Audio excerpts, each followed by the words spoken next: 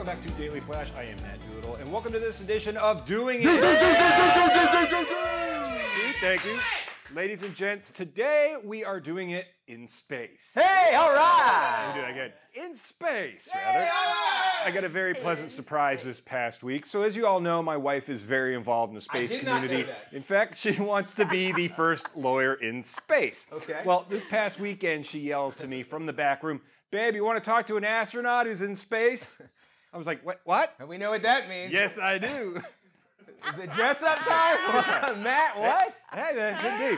So this is aerospace engineer and NASA astronaut Jeanette Epps. Now, I met Jeanette a couple of years ago at a space conference in Houston. Of course, as you guys know, I sometimes say stuff without really processing it well. Right. You know, it can come out pretty dumb. Sure. But I've always said, hey, I went to space camp when I was 14, which basically made me an astronaut, right? Or an And yes, I did say that to Jeanette, who nicely said, right, but it's true, I did. You can see the photo that I have posted online as well as me, a little fat kid, and the shirt still fits. There you go. Yes, I look a little right there.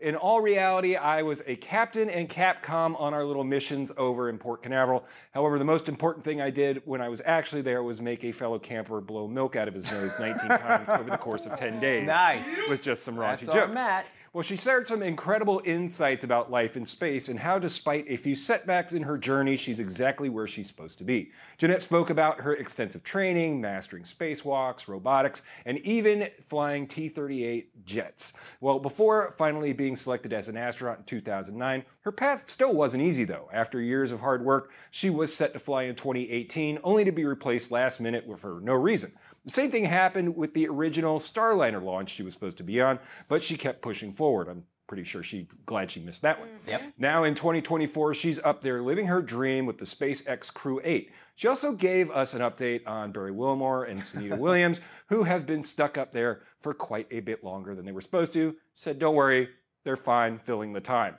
Jeanette also touched on something truly powerful, the overview effect.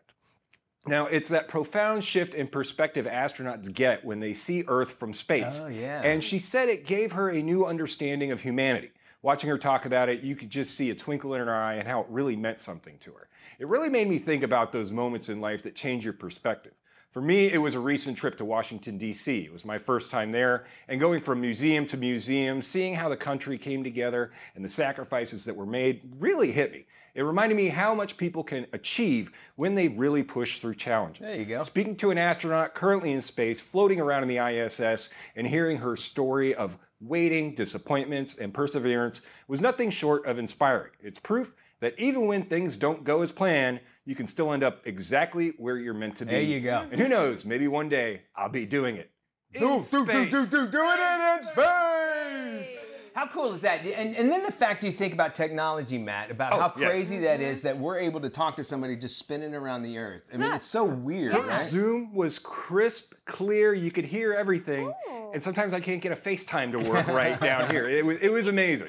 It is one of those remarkable achievements when you think about it. We can't get AC right in our buildings, but we can have a conversation with people That is who true. are. The more technology. Well, and here's the thing. The things we learn in outer space allow us to have AC. And you know, and you think about all those things that we develop and learn, and we wouldn't have those important things like Tang and Velcro. Tang.